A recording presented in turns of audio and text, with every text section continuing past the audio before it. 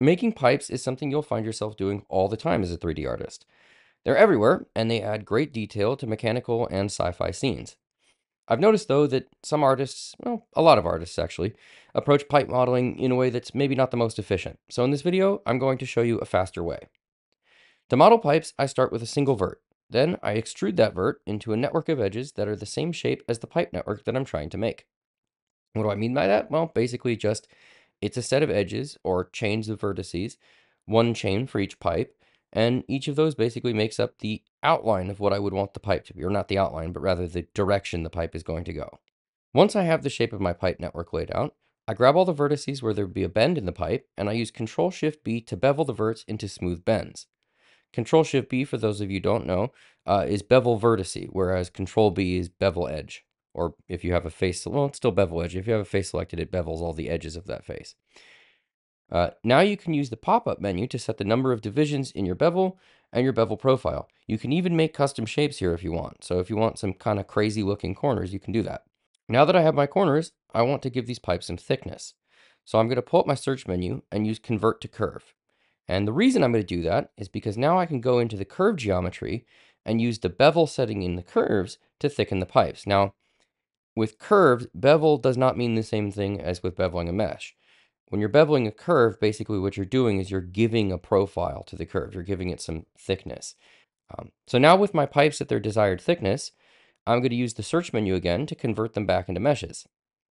Now that I have meshes, I'm going to go and put some edge rings where I want there to be joints in the pipes. What do I mean by that? Well, pipes are rarely one single, unbroken, extruded piece of plastic or metal. There are usually sections where the two pieces of pipe made up against each other. And for making these, I'd also recommend you look for some references, but for me, I'm going to kind of just freehand it because I've done a ton of pipes. So I'm going to go ahead and bevel those, and I'm going to extrude them out, and then I'll inset the result and extrude them back in slightly to make the gap where the two faces line up. So now I'm going to make a new collection, and I'm going to call it Bolt, or whatever you want, basically, and I'm going to make a bolt in it. And I can just make a nice, simple, low poly one, or if I'm going to have the camera right up against the pipes and I want more detail, I can go ahead and model a custom high poly one, or alternatively, you can use Bolt Factory, which is a very handy add-on that actually ships with Blender. You just have to go into the add-ons, or if you're in 4.2 and higher, extensions menu and enable it. So once you have that, you can add your bolt, and basically you're going to want to set this up to fit through those new faces that you've made, where the pipes flush up against each other. Now that you have that in your collection, put it at the origin and disable your collection. So now I'm going to add a collection instance of the bolt that I've made, and I'm going to align it with one of the joints. Then I'm going to snap the cursor to the center of one of the edge rings so that I have a position that I can rotate around. And I'm going to use duplicate and rotate some number of degrees of my choosing with the transform set to 3D cursor so that the bolt is actually rotating around the 3D cursor, which we've centered on the joint. And then I'm going to use Shift R to repeat the action to get the number of bolts that I want.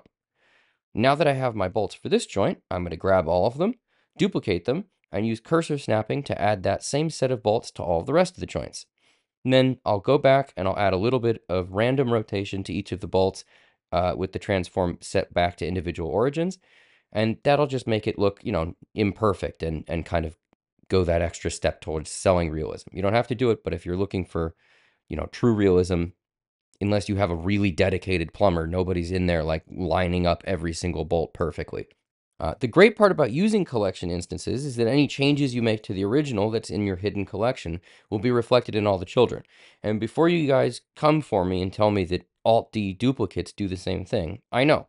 But linked duplicates have one major drawback, and I kind of tend to avoid them in modeling for that reason.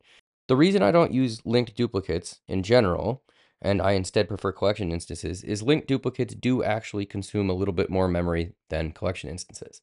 Collection instances are true pointers directly back to the collection. They don't really consume any extra memory other than the empty they're being basically hosted on. Whereas the linked duplicates do consume a little bit more memory, and with small stuff like this, it generally doesn't matter. But as your scene complexity tends to scale, it can really start to bog down your files, and it can even lead to you overrunning memory in really complicated renders. And so it's sort of my habit now to just use collection instances for anything where I would use linked duplicates. There are definitely places where you'd want to use linked duplicates instead, but as a rule of thumb, if you're just making lots and lots of duplicates and you want them to be, sharing detail, my personal preference has been to go with collection instances instead.